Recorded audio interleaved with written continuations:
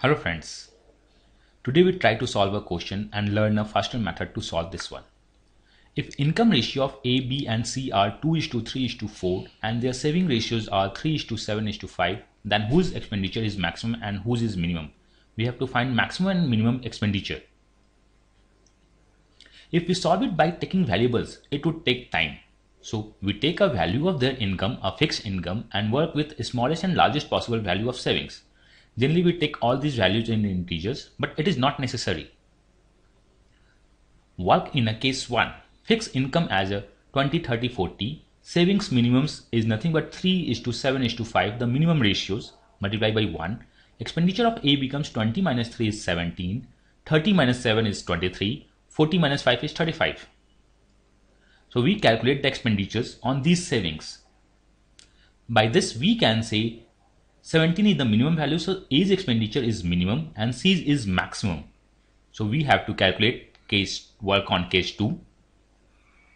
In case 2, savings becomes 12, 28 and 20, the maximum savings without making expenditure negative. So our expenditure becomes 8 to 20 respectively for A, B and C.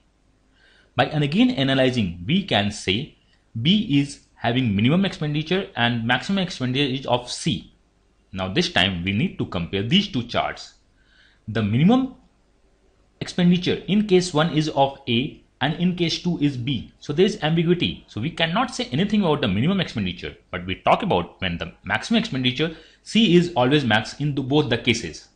So there is no ambiguity in the maximum. So we finally can say the minimum expenditure is what? We cannot determine the minimum expenditure, but for the maximum we can say the maximum is nothing but of C. I hope it is clear. So our final answer is minimum expenditure cannot be determined due to ambiguity. Maximum expenditure should be of C. So when we have any question of this sort, work on the cases. Fixed income, work on the saving minimum and maximum and compare both the cases and you will get the answer. I hope it is clear. If you have any doubt, feel free to ping me either on Facebook or on this video thread. If you like the concept, please like the video, subscribe the channel.